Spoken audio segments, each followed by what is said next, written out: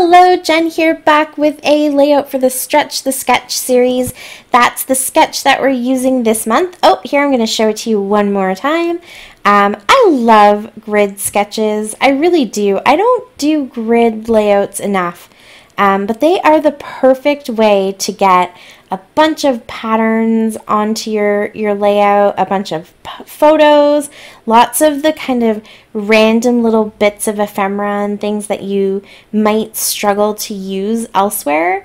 Grids are kind of the perfect place to use them because you have little pockets of area to embellish, or just little sections. So I was pretty excited to do this sketch this month, and I decided to do it as a 2-page layout because the last few times I had done Traveler's Notebook pages, but as you can see, I have a few little pictures that I needed to scrap, and it's nice to get them all scrapped in one layout. So this was perfect timing.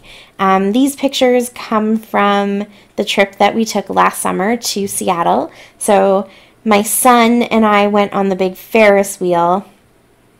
My daughter is terrified of heights, so there was no way she was getting on there.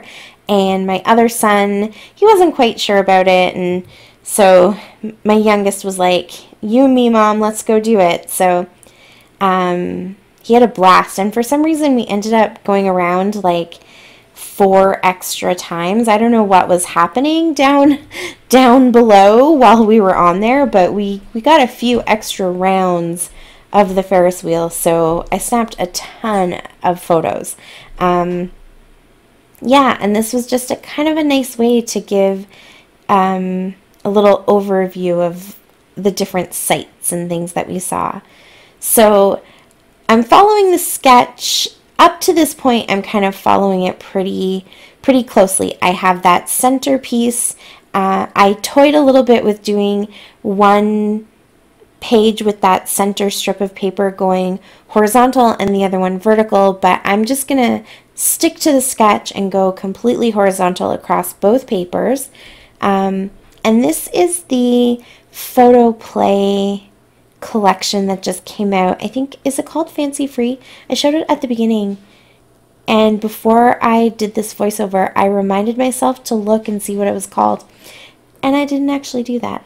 Sorry about that, but I did show it at the beginning. It's really cute and kind of just a fun, summery, fairly, I don't know, is all encompassing the right word? It has a little bit of everything. It has some kind of quirky little motifs like the closed eye that's winking at you, and it has some more traditional ones like the birds and things like that. So it kind of has a little bit of everything, and I just like how summery the papers are.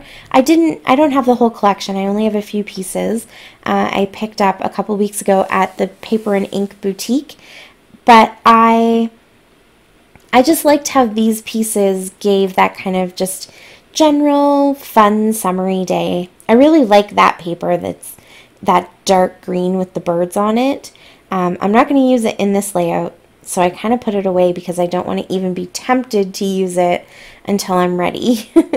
But that yellow one's really nice because it has little suns on it, or I guess you could probably consider them little flowers too. And then the orange is just that really nice pop of orange with flowers on it.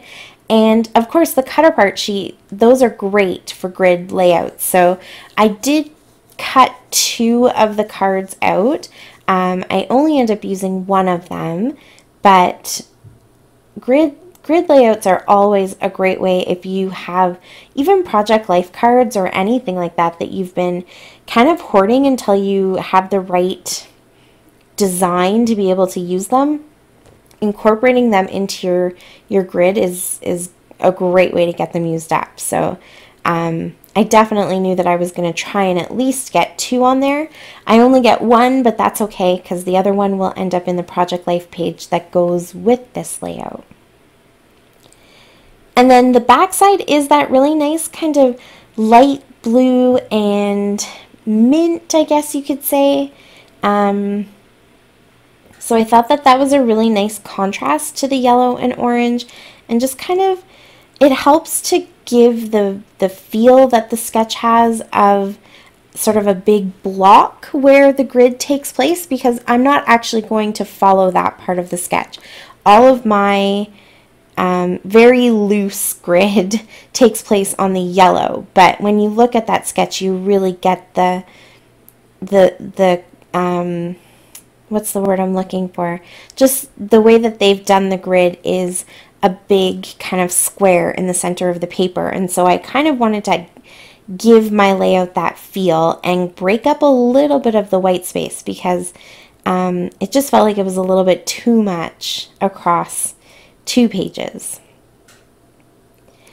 So I just looked for cards that I figured I probably wouldn't use and cut those. So I still have a few left over, and that bird card definitely makes it on the layout, but the other one doesn't. I just like the other one because I thought it was kind of a little bit like a pun, right? Because we're up at the top of the Ferris wheel. But I'll put it in the Project Life page, so it'll still make it in there. So this is my general kind of design that I'm going to go with. I've put my pictures down, and now I'm just going to fill in the spaces with some stickers, and I'm going to put in some puffy stickers. And it's not, I guess I wouldn't call this a traditional grid. I didn't measure everything out. It's not all kind of placed neatly and equally, but it still gives you the feeling of a grid. And it's definitely, I mean, you can see how much stuff I end up getting onto this layout. Pictures and just ephemera. It's a great way to use a whole bunch of stuff up. These stickers actually come from Pink Fresh. I don't remember what their collection is called, but their new travel collection that they came out with this year, the colors actually match perfectly with the photoplay paper. So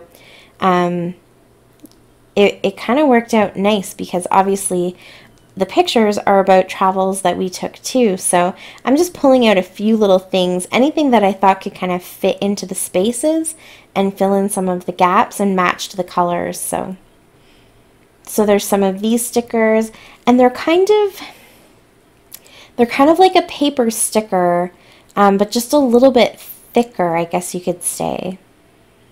So that kind of gives a different texture than the sticker sheet from Photoplay, which is your typical glossy sticker.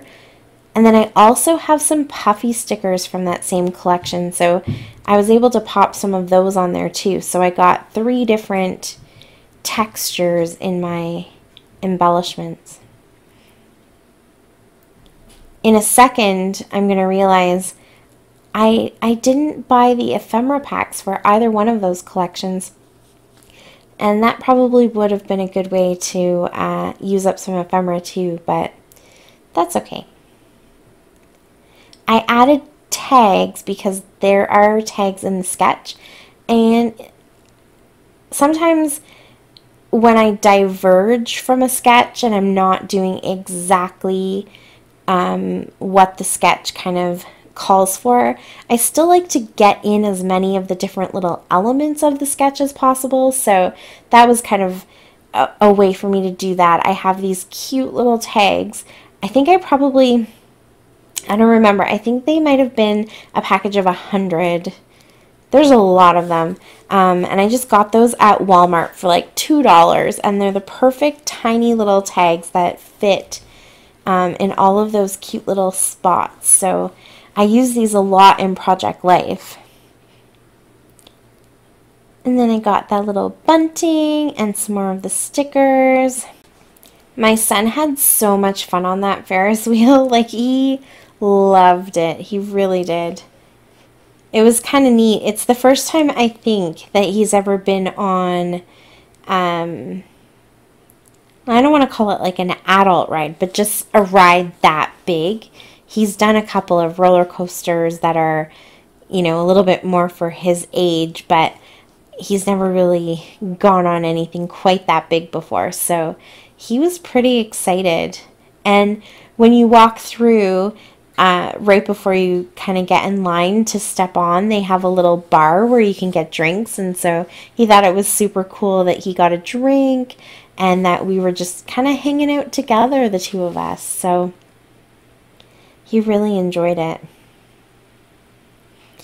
So I realized that this page, the second page, the pictures don't stretch quite as far because they're not horizontal. The pictures are actually all vertical. So there's more pictures on the page, but they don't take up as much space. So I needed to fill in the gap right here. So I took that big banner and there was a bird on it. And so I thought that kind of actually worked out well, that the birds kind of bookend the two pages. And then just to kind of give your eye a start and a stop, I took the floral off of the sticker sheet and cut it in half. And so I put that beside each of the little birds. So it kind of, I don't know, it contains everything, I guess you could say. And now the last thing to do is just put a few little embellishments. I grabbed the second floral. I think I might have left a couple on that sticker sheet, but there was another little floral that I cut in half too.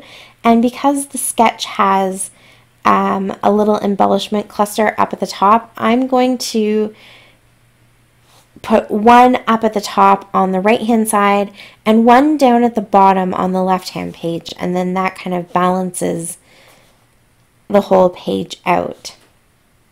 So I cut that floral in half, and that's why you can see that down at the bottom. The other half is up at the top on the other page. And so here is another little border that I punched. I really had to dig deep for those punches. Oh my goodness. I don't really use them very often, and I'm pretty proud of myself that I actually had one that is a scallop, to be honest. And kind of three that could have worked. There was this scallop, which I thought was nice and subtle, and so that's why I picked it. The other one's more of, almost looks like fish scales or like a mermaid's tail. But I felt like it didn't, when I cut it out, it didn't really, is weight the right word? It didn't have the right weight. It's very kind of airy and just the lines of the scallop. And then the other one is more of like a, sorry, my husband's opening up the door right beside me. The other one was more of like a parentheses, I guess you could say. So I could have used that one, but I went for this scallop. So I'm just going to make these top and bottom little clusters match. And I'm just trying to get a little bit of the paper and a couple of stickers and just pull off anything that I either had two of, or in the case of these stickers with the labels, where I can cut them in half so that there can be a little bit on both sides. So the orange paper kind of represents the orange, and then I pulled off a yellow label and one of the labels it's kind of in between the two colors of blue on that paper. So not quite blue, but not quite that darker color. Kind of, I don't know, just something in between. So now my little clusters have all the colors represented. And then I thought I was done. But then I remembered at the beginning of the video, I had shown that I was going to use these chipboard stickers. And I really want to. I've pulled them out and I have them sitting right beside me. And a lot of the colors actually work really well. There's that kind of orangey color, and there's some of the light pink, which you see in some of the flowers and in the little bird. There's the two different blues, kind of like that light blue, and one that's more of a teal. So yeah, there were just a lot of things that worked. So I was able to pull off some hearts and a couple little embellishments and just tried to spread them out. And then while I was doing that, I ended up going through a little kind of pack of random ephemera that I had, and I found some wood veneer, so I thought, okay, why not? And I threw some wood veneer on there, and then I found these enamel dots that come from, I think it's Echo Park. Yeah, Echo Park had that Alice in Wonderland collection last year, and I have just a little chunk of the enamel dots that came in one of my Secret Not Secret Kit Club kits, and so I threw those on there. And then I kind of felt like there was just, I don't know, there was something missing. It was done, but it just looked so clean and so linear, and yeah, I don't know, I can't describe it, but in that same little, you can kind of see it off to the side actually, there's like a mint green and a pink little container. I found this ribbon, and that also came from a Secret Not Secret Kit Club, and I thought, you know what, I'm going to go ahead and use it, and I think it looks perfect. It's exactly what my layout was missing, I think. I don't know why, I don't know what it is about that particular spot or that particular embellishment that suddenly made me feel like the layout came together, but it did. So I'm just going to finish up with these two spray mists. Sorry, I stumbled on my words there. From Heidi Swap. One is Seafoam and the other is Teal. And that's it. I'm all done this layout. Thank you so much for watching. I really appreciate it. Thank you for your patience with me losing my voice. I haven't been feeling very well, so my voice has been a little bit scratchy, but I made it through the voiceover, and I really appreciate that you guys tagged along for the whole thing. If you have any questions, leave them for me down below, and be sure to check out all the links for all the other ladies who participated this month, because you never know what kind of amazing ways that they're going to stretch the sketch. Thanks so much. Happy scrapping. Bye.